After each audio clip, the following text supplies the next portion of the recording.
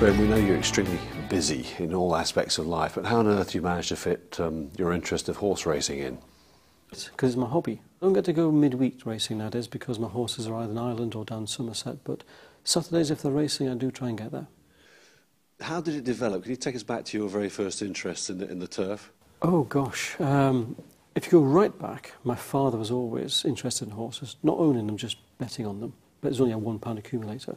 You know, he used to do it every day, every morning, and then we would sit and watch the Grand National and the Derby, that sort of thing. But it wasn't until I was, in my early 40s, when my wife, who's a very keen horse rider, said that I should enjoy owning a horse rather than just watching them, and try pursuing to buy one. And I was very busy at Sage at the time. But one night we went out for dinner with some friends, and one glass of wine too many, and I was on my way down to Howard Johnson's yard to see a horse. Going down there, my wife said, I hope he's got a grey one for sale because I love grey horses. And he pulled out 2 grey horses. So I wasn't sure which one to buy, but I got my friend who's a vet come in and look at them, and I picked one called Lord Transcend, who won his first 5 races, and that was me hooked. But my second horse was Royal Rosa, and my third was Ingles Drever, my fourth was Arcalis, and my fifth was No Refuge. Yeah. And the last three won at Cheltenham on the same week. So I was definitely hooked by then. And nowadays we don't see your flat interests at all, do we? Why did you pack up on the flat? I just found it much harder to actually win on the flat, and less enjoyable. And we tried to run as a business. We tried to buy a young horse as a yearling or a foal, train it, and then hopefully move it on and sell it and reinvest that money in horses. But it's just very difficult to do that on the flat. Yeah. It's dominated by the Irish and by the Sheikhs, and I found it hard to compete. Whereas in jump racing, because there's no stud value really, prize money only, I find it more enjoyable. It seems to me as though you fit very comfortably into the fabric of owning jumpers anyway. There's a great sort of camaraderie between you and the other leading owners, the likes of JP and Andy Stewart and the late David Johnson, etc. Well, there is, and I found that as a big difference from flat racing, whereas I think jump owners are very, very much, it's all about the horse and well done, and look forward to them running and jumping, and the competition, obviously it's there, but it's not as competitive as flat racing. So we're all big friends together, and I've been to JP's house for dinner and Andy's as well, so it's all good pals. In the early days, you were very, very loyal to Howard, and he did you very proud, didn't he, with all those Cheltenham Festival winners. How important is it to you you've invested a lot in the local area. Was it very important to you to also do that in the horse racing sphere as well? That was more of a coincidence, Mike, to be honest. The fact that Howard was half an hour from my house, I used to go down there every week and watch the horse on the gallops and walk around the stables with Howard, and he would tell me his dreams and aspirations for each of the horses, which was fascinating stuff. I used to really enjoy that part of the business. And I suppose as part of that, I miss more than anything else is the fact that, with Paul being in Somerset and Wylie being over in Ireland, I don't get to see the horses as much nowadays outside of racing. But Howard chose me some great horses, and even today, if you look at my success today, they're the horses that Howard chose. On His Own, Boston Bob, Tidal Bay, they were all horses that Howard bought for me. And 3 or 4 years down the line after that situation with Howard, Graham, what are your thoughts about it now? I'll never get let down by Howard, because we had a great friendship, still have a good friendship. His choice of horses for me was spectacular, as has been proved even today. 3 years on, they're still winning big races. And it's just a sad way for Howard's career to end, unfortunately, because all he did really at the end of the day was try his best for that one horse. Striking article, because he thought he was a superstar, but he had bad legs, and he just tried to do his best to fix the horse. So in the end, my view is that he was probably a bit hard done by, and maybe he's taken to task by the BHA for doing what he's done and trying to put off everyone else from doing it.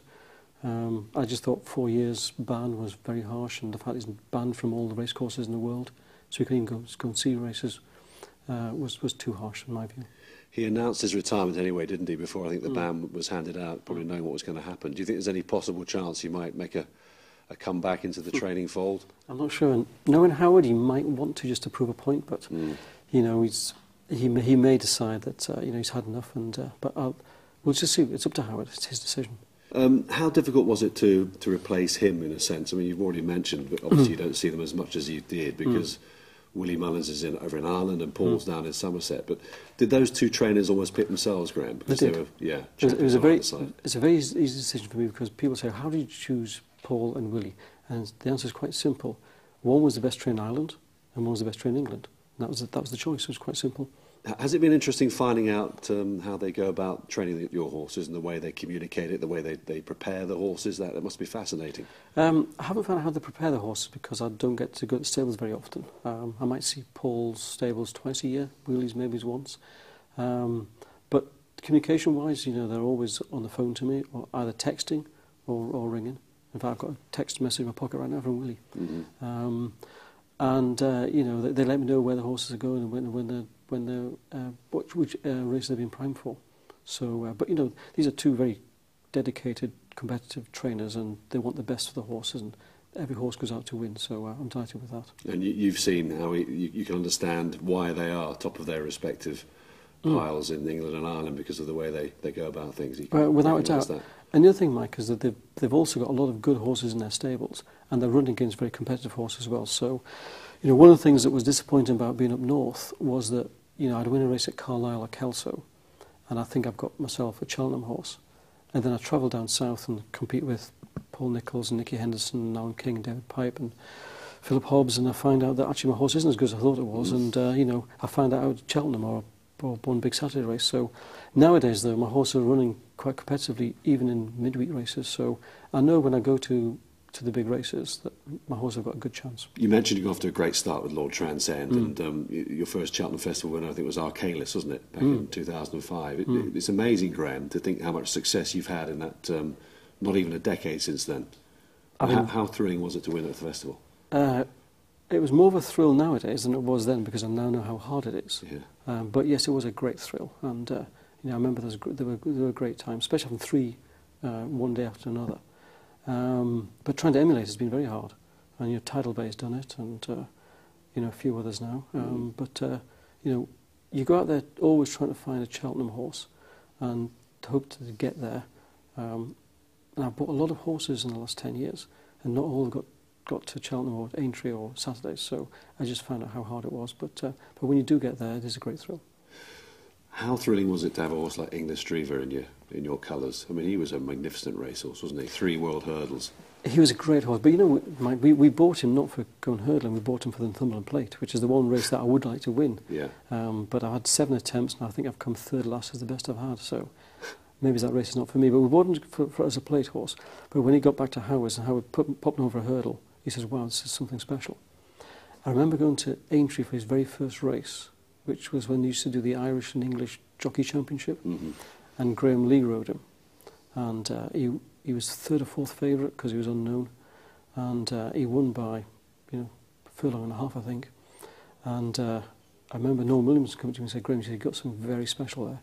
I actually didn't know what he was talking about, because it was my first time really over hurdles with the horse. But then he went unbeaten that season until he got to Cheltenham and came second in what was the Royal Sun Alliance novice hurdle. And then after that, he was just a super horse, because he won 3 world hurdles and he won 3 at Newbury and all sorts of stuff. His longevity was extraordinary, wasn't it? I mean, 3 out of world hurdles in 4 years, Graham, wasn't it? Well, what was amazing, Mike, was he actually, after the first one, he was injured. He had a tendon injury. And most trainers and vets will tell you that once they've had a tendon injury, they're not going to come back as good as they ever were. But he came back and won 2 world hurdles. So he was a special horse. Graham, you famously got English Drever from Sir Mark Prescott, and that prompted one of Sir Mark's great comments, didn't it? One of his great quotes about waking up in the morning. Yes, he said he used to wake up in the morning thinking about sex, but now he thinks about me, which is quite alarming, really, but quite amusing. But yeah, I mean, I bought a lot of horses from Mr. Prescott, and they all did quite well. Not as good as as English Drever, but had some great success with them. And almost sort of transgressing all that, you got Tidal Bay, because he won his he won the Arkle. You can't believe it now, by 13 lengths. Is he your favourite horse now after all these years? No, Drever's always the favourite. Yes. But yeah, I bought Tidal Bay after he came second in the Aintree bumper, and I bought him at the DBS sales. He was very expensive at the time. Then he won his first couple of novice hurdles. He went to Cheltenham in December and won the novice hurdle there, beating a good horse of Mr. Nicholls. So then we thought we had something very good. And then he went chasing, and he has this very, very characteristic head style and running style. I've described him as a bit like Scooby-Doo, with a high head carriage, his legs in all 4 counties. But he gets from one end of the fence to the other. But I remember, because of that style, he was crabbed quite a bit before Cheltenham was to, he'll never run in the Arkle and survive, because he's just got such a bad jumping style. He'll not take the pace, he'll not jump very well, and he'll come a cropper. But that day he jumped superb, and as you say, he won at 30 lengths going away in quite spectacular fashion. And since then, he's gone on to run in 3.5 miles, 4 miles. So he's been a very special horse. Yeah, he clearly has. Didn't quite work out for him in this year's National, sadly, but No. at the time he looked as though he was getting himself into a real nice rhythm until the Canal turn. He just got...